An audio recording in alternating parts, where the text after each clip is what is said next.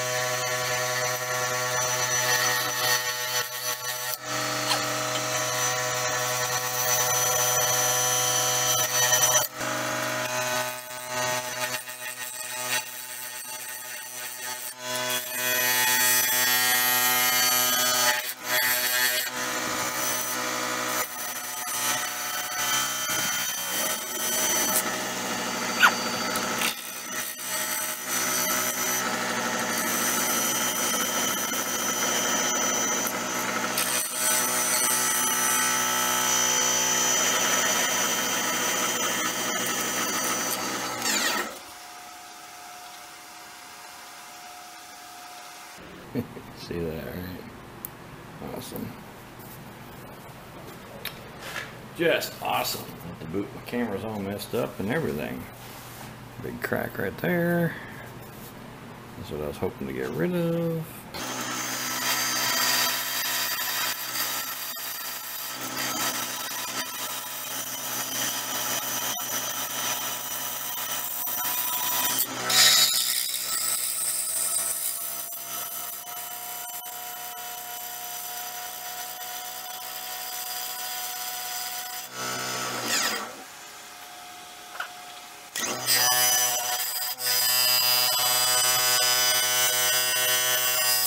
Alright, since today is a wonderful day and everything's going wrong, so I've ripped the wires out of that camera right there. I'm surprised it's working at the moment.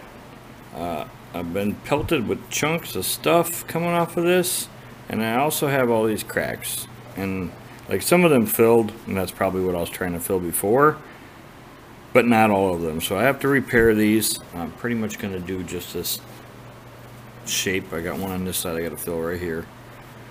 The biggest issue with this is that's a bigger bucket. It is 4.5 gallons, so this is 10 inches or 10.5 inches wide instead of 8 like the other one is. I don't think this looks too bad transitioning into the dark that I'd poured, so I think I'm going to leave that. But right now I'm going to try to fix these, and I'm just going to do the same thing. I'm going to put, I don't know what I'm going to do. I'm going to go with a fast set resin. We'll build some kind of dam or duct tape it or something. I don't know. We'll see. I'm not sure what to do with it.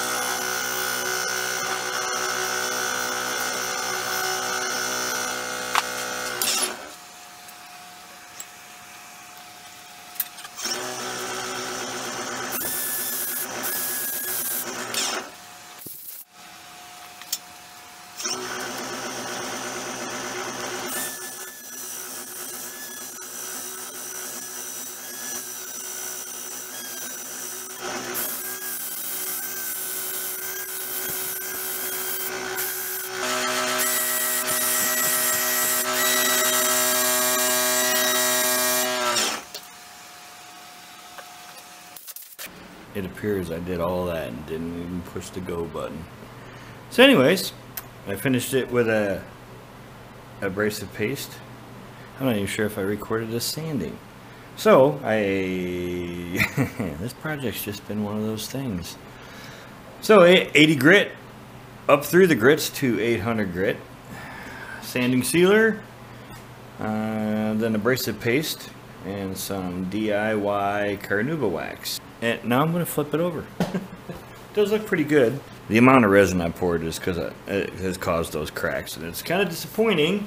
It's not real bad, but I've had to fix it way too many times. And I'm probably going to have to fix it again when we get on the inside.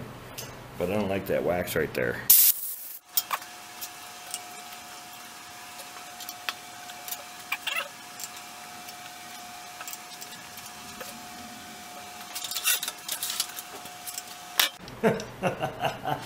Oh, y'all, I'm not gonna finish this project. So now it's got a dink in it. That's the closest we're gonna get, I think. Maybe I can sand the dink out of it.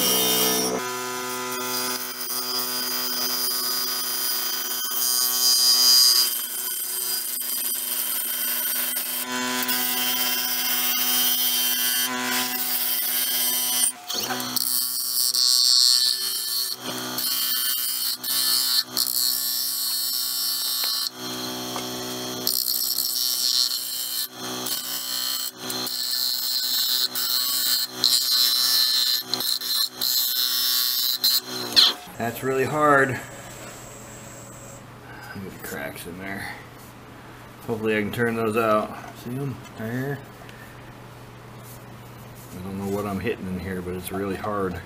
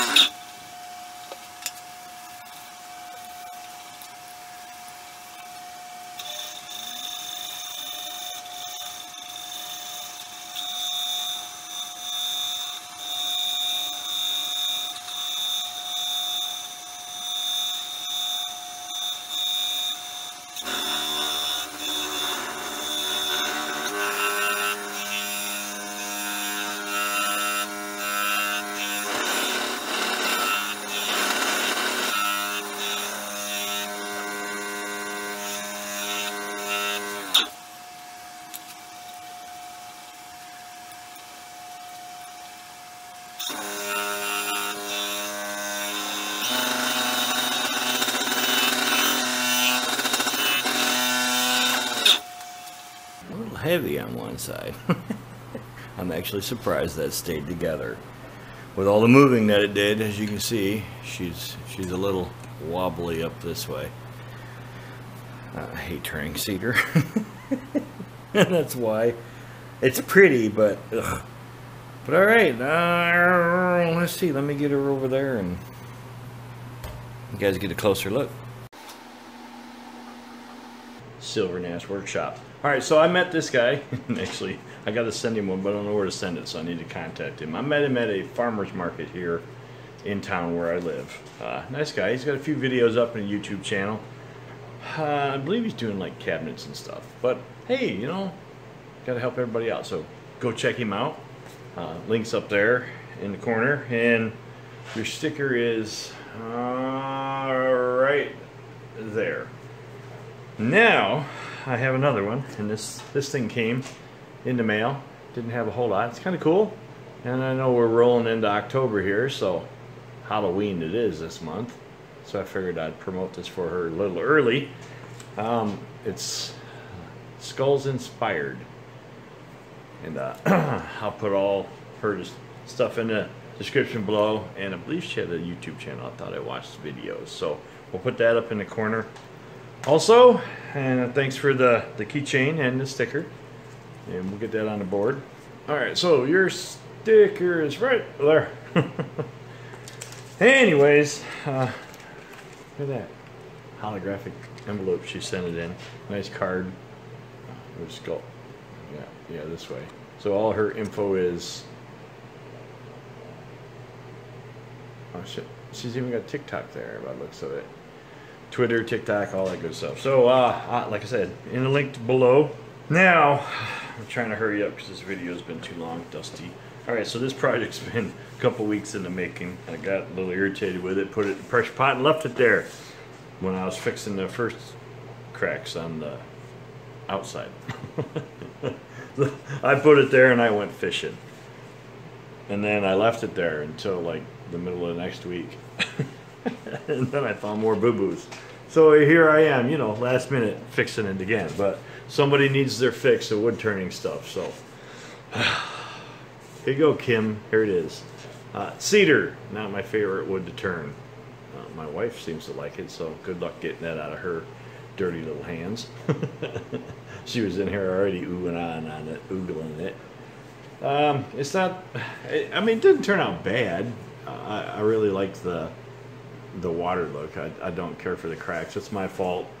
Too much material at one time. I should have only made it like this thick. This is wider than my normal bowls. It's like 10-inch. So, you know, here's what it is. Dummy screwed up. But I tried to save it.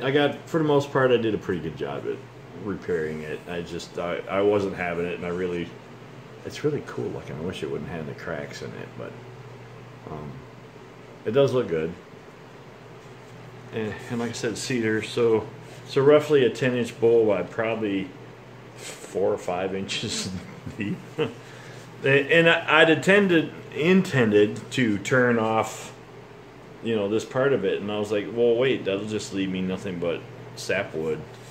You know, it says if I turn too much of the red off here, that just leaves the sapwood here. And so that's why I poured more resin. And, you know, hindered myself. But anyways, I will